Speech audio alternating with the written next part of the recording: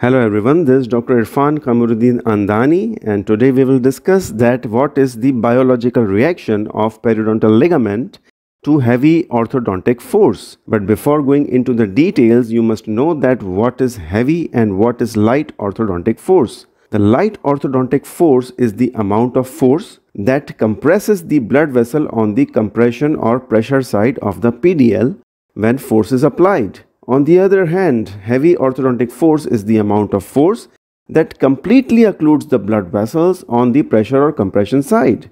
And because of that, the reaction to the heavy orthodontic force is totally different when you compare it with the light force, which we will see in the upcoming slides.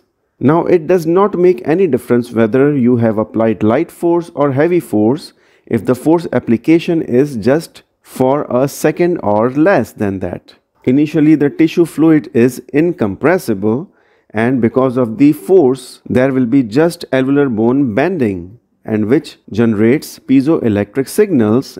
You will see some flow of electrons in the collagen, alveolar bone, and even in the PDL tissue fluid.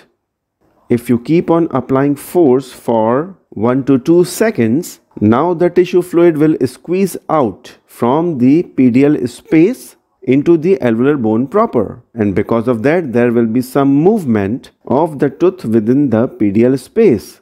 Now if the force is heavy and the application is for 3 to 5 seconds, you will see some pressure and tension areas, and because of the force magnitude there will be occlusion of the blood vessels in the compression or pressure area of the PDL, which will cut off the blood supply in this area within minutes, and because of that there will be cessation of oxygen supply in this area of the PDL. And you know very well that when oxygen supply has been stopped in any area of your body, it leads to necrosis. Similarly, here in the compression area where the blood flow has been stopped, you will see some necrosis and cell death in the PDL, which is known as hyalinization. This hyalinization of PDL is also known as sterile necrosis because it does not involve any microbial infection. Now the question is that from where the osteoclasts will appear,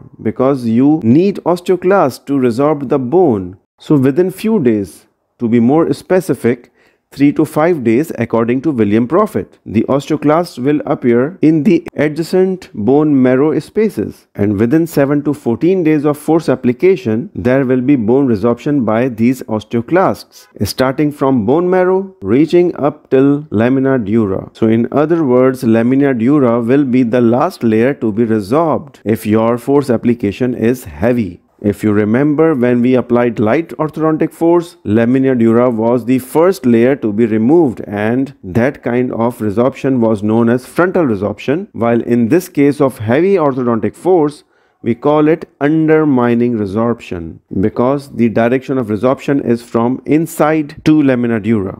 Now you can imagine that the whole chunk of bone has to be removed if you want to move this tooth, which can even lead to the mobility of this tooth. Now let's talk about the difference of the tooth movement if you have applied light or heavy orthodontic force. If you have applied force more than 6 hours and your force is light, there will be a smooth movement as you can see in this graph because of the frontal type of resorption. But if the force application is heavy, initially there won't be any movement because it takes time to activate the osteoclasts in the marrow spaces, and once they are activated, they will also take time to resorb the whole chunk of the bone. So in heavy force, you will get delayed movement, but the movement will be abrupt and jumping. Because the whole chunk of bone is removed, the tooth jumps from one position to another. So the movement is not only abrupt, but it is delayed. Tooth can have mobility, and this is also somewhat painful.